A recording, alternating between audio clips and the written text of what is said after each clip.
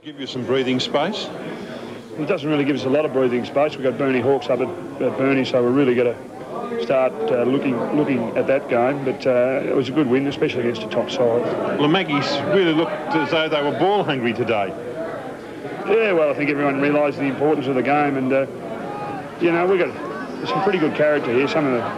Most of the guys here, or all the guys here, you know, like their footy. They can take all the training that you can give them, and they look for more. And you know, in the end, that always comes true. And you know, the guys, you know, they knew the importance of the game. Well, for a change, the forward line looked good today. Now, Mick Webster, the centre half forward, could it be permanent?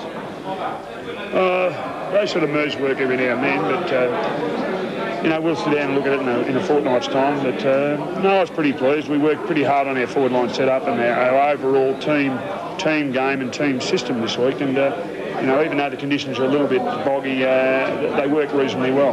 The high-flying Shane Fell.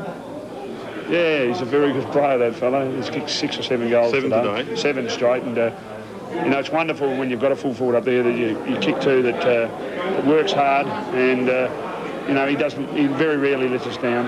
Was Danny Ling given the job of Jamie Dennis? Well, he was given the job as first rover. Wherever Jamie Dennis went, Cockroach was responsible for him, and